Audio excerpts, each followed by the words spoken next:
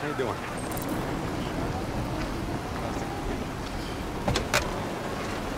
Hey, Hank.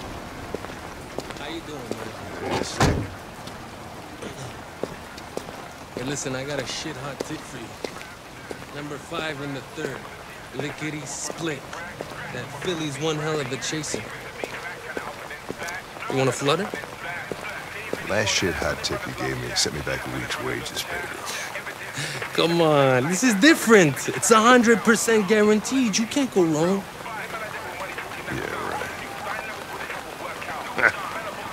All right, I'm in. Damn straight. Hey, you won't regret this.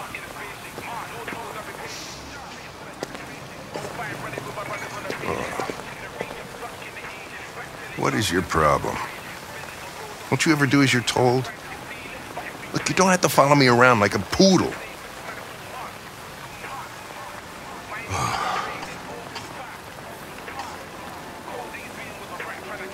I thought now might be a good time to review what we know about deviants. No, now is not a good time to review anything. Now is my lunch break. So just go into standby and cut me some slack, okay?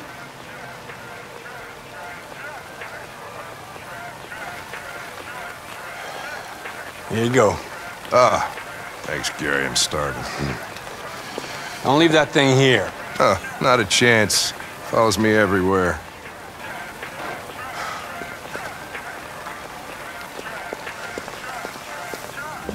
See?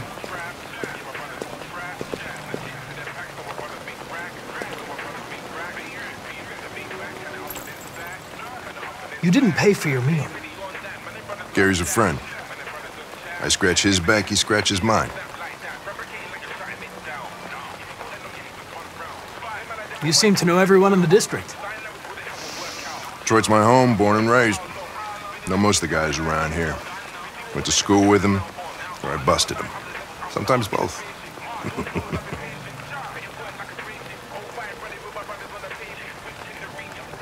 Is there anything you'd like to know about me? Hell no. Well, yeah. Why do they make you look so goofy and give you that weird voice? CyberLife androids are designed to work harmoniously with humans. Both my appearance and voice were specifically designed to facilitate my integration. Well, they fucked up. Can I ask you a personal question, Lieutenant? Why do you hate androids so much? I have my reasons.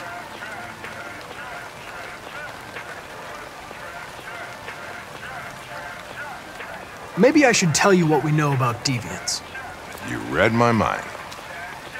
Proceed. We believe that a mutation occurs in the software of some androids, which can lead to them emulating a human emotion. In English, please. They don't really feel emotions. They just get overwhelmed by irrational instructions, which can lead to unpredictable behavior. Emotions always screw everything up. The androids aren't as different from us as we thought. So I guess you've done all your homework, right? Know everything there is to know about me? I know you graduated top of your class.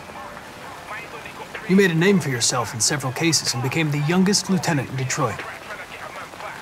I also know you've received several disciplinary warnings in recent years, and you spend a lot of time in bars. So what's your conclusion? I think working with an officer with personal issues is an added challenge. But adapting to human unpredictability is one of my features. I'll let you finish your meal. I'll be in the car if you need me.